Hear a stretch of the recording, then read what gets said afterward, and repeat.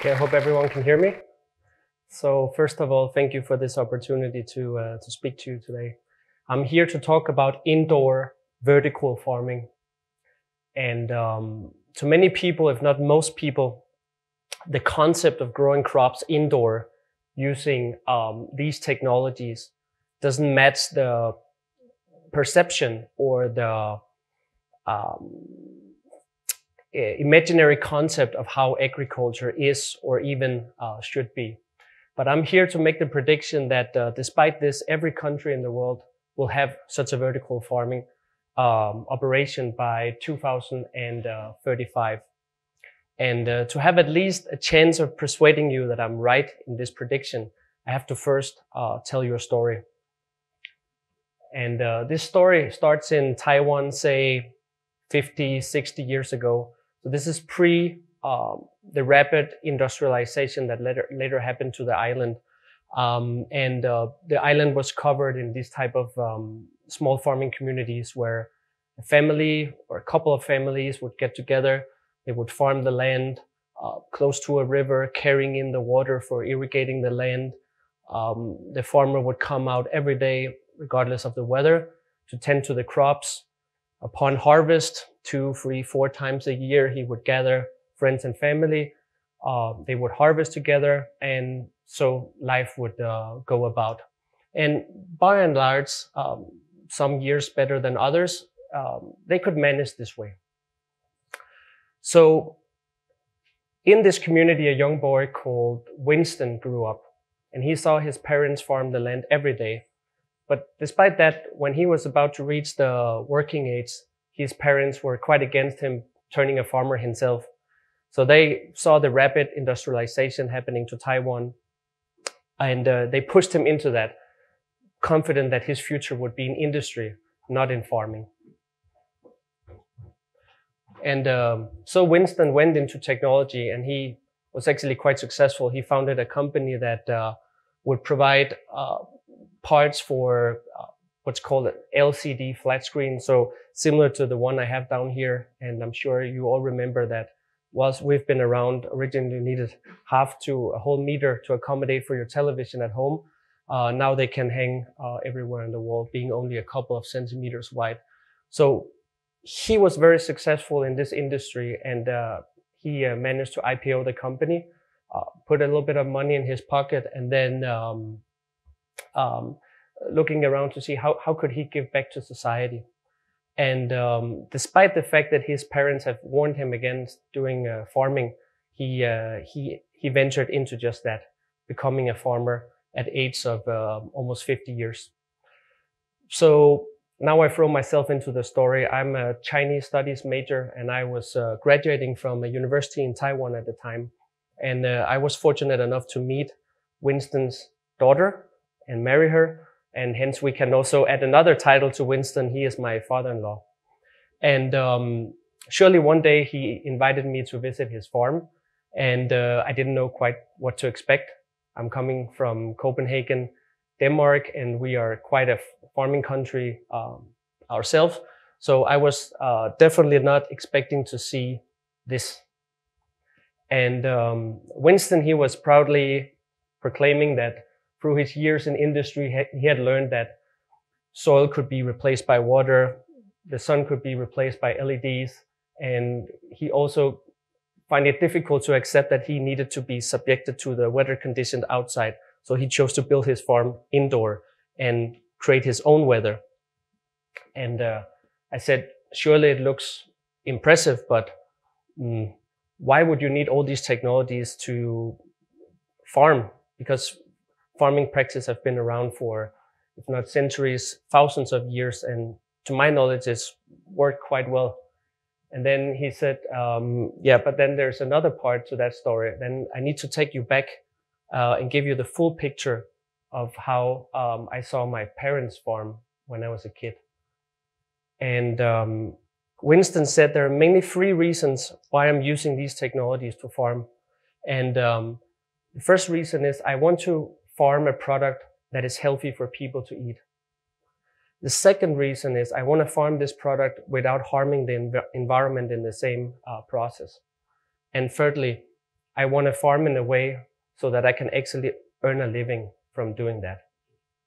And so he went on to tell a story about how his dad has told him that he had to come out more often than he wanted to and spray pesticides on the plants. And his father knew that pesticides couldn't by any means be healthy to consume, because occasionally he would spray his hand, after which it would get red, rasped, and feeling very uncomfortable. And somehow his mom seemed to know as well that pesticides weren't good for consumption, because she always warned him that when the family eats, we eat from this part of the land, not from this part, meaning that they had a small segment which they didn't spray for own consumption, and then the things that they ultimately brought to the market, they had to spray. So he asked his parents, like, why, if you know it's not healthy, why on earth are you spraying? And they told him that we've tried not spraying, but the people in the market won't buy or produce. If we're very unlucky, then insects will do away with our entire harvest.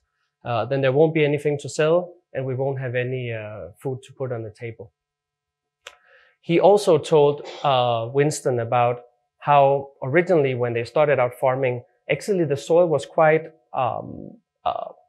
plenished with nutrients, very soft soil, ideal for farming. And that's because from nature's side, actually, soil has a great biodiversity of insects, fungus, bacteria that actually produces the nutrients that plants need to grow. But over time, he found that in order for them to make a living and continuously farm the land, those natural nutrients would be depleted. And as a result, he needed to add nutrients, fertilizer into the soil. And to make matters worse, he found that by every year that passed, that created a vicious circle, because as he added in those nutrients, their concentration would exceed natural levels, and they would actually deplete the soil of its natural nutrients. And so as every year went on, he had to inject more artificial nutrients into the soil just to keep maintaining the same yield that he had from the previous year. And finally, he made a confession to Winston that after farming for all these years, our family has not made any profit. So remember back a few years when the water came late or the water came early and the weather took away one of our harvests, or remember I had to buy this new equipment to keep our farming operation going. And then it turns out that actually he had been borrowing money from the government, which they have been happily borrowing him in the form of subsidy. But he had never, ever been able to earn back and repay the government. So in essence, he strongly recommended his son to not do farming business. He said that I was becoming a farmer to live with and off the land, but I found myself in a situation where I got up every day to fight the nature. So that's why Winston, he went on to use all the technologies that he had learned in his previous company to create a farm that looks like that. And then I asked him, so how does these technologies actually solve the challenges that your ancestors were facing? And he said, yes, I have created a farm that's operating in a closed environment, so I don't have to fear that my crops get eaten by pests. Hence, I don't need pesticides. He also said, I've created a closed loop system where I can inject water and nutrients, and I can keep circulating them many, many, many times and make sure that all the water, all the nutrients that I use actually are absorbed by the plants. And then I don't need to let any excessive fertilizer into the environment and hence pollute the environment. He said that he had found a way to control the airflow inside, so he could now effectively control the weather. He could control the temperature, he could control the humidity. So also he didn't need to fear of losing another harvest. He had created a perfect predictable environment under which he farmed. And finally, he has done it so efficiently in terms of growing much more on much less, using all the resources more efficiently, so he's actually able to give himself a salary. And I don't know if I have been able to at least challenge your perception of what agriculture is using this story. But I know for a fact that in Taiwan, we have accomplished at least inspiring the next generation to consider what farming will be for them.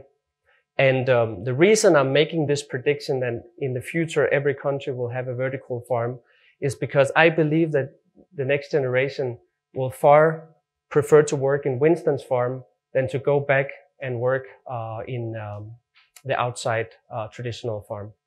Thank you very much.